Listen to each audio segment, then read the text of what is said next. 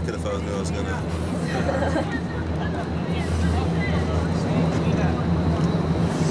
How do you assess your spring so far, and how you've done so far? Everything's been going good so far. Playing the majority of the end. Last year, I played tackle, but we're adjusting well to the 4-3, and the whole defensive line loves it. So. Does that feel more natural doing that? I mean, is that more of what you I think so. I think it feels natural. There's more guys on the defensive line. Stronger, bigger guys. So it makes it harder for the offense. What do you improve the most so far this spring? What do I improve the most? Just really honing down on my technique. Me and the whole defensive line. We're getting older.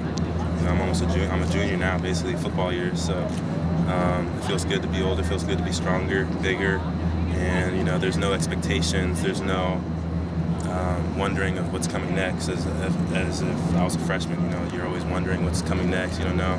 So it feels good to be fully into the system and know what's expected to come. So. Was there a notable effort on all the guys on the team, not just defense and offense, to spend more time in the weight room and get bigger this offseason? I don't think it's been a big change this year. It's always been a heavy influence on the weight room, and Coach Alosi's always been on us, and we're always lifting throughout the year, winter, spring, fall. So we're nonstop lifting. We're always implementing new techniques and lifts, but our main goal is to lift, and right after lifting, we're playing ball and working on our technique. So, how much will Eddie change kind of the line when he gets back to 100%? He's bigger, he's heavier, he's over 300 pounds. So, plus he's been here for a while. He's a really experienced guy. So, coming in as a veteran, it's going to benefit the whole team as a whole. So.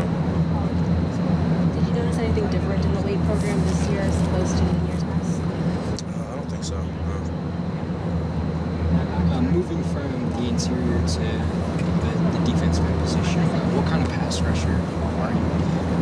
I'm more of a strong bull rusher. I'm not gonna be like a tack or like a D-Lou. Come off the edge, flaming off the edge.